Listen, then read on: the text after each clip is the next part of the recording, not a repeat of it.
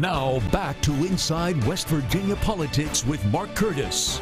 And welcome back to Inside West Virginia Politics this Sunday. Let's get more now on the McKesson settlement with correspondent Adrian Robbins. Delegate Andrew Robinson joining us now, Democrat from Kanawha County. Thank you so much for being here. Yeah, how are you doing today? Very good, very good. Obviously, the big news is the McKesson settlement.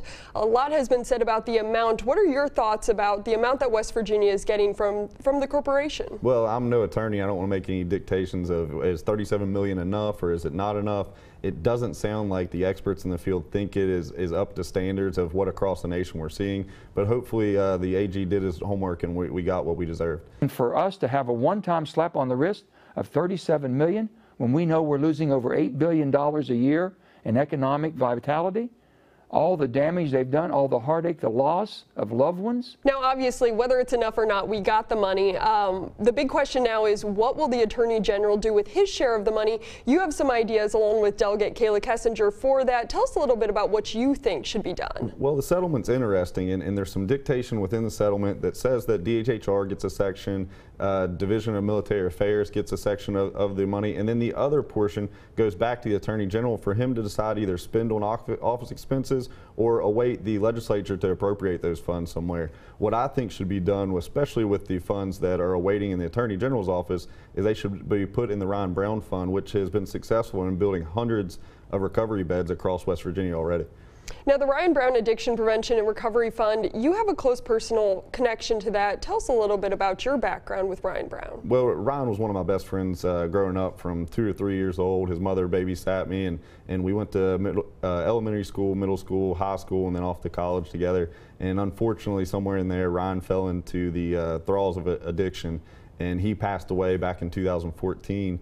And since then, his mother has been a avid advocate for treatment, recovery, and opportunities for West Virginians to recover from the drug crisis that we faced.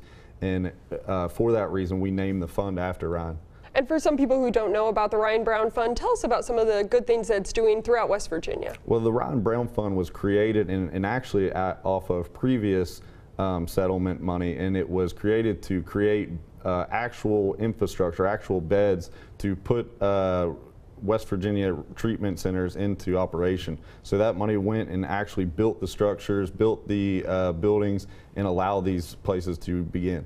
When he died, he was on a wait list for 2 programs, and he just received his Medicaid card 3 days before, due to the, Affordable Care Act.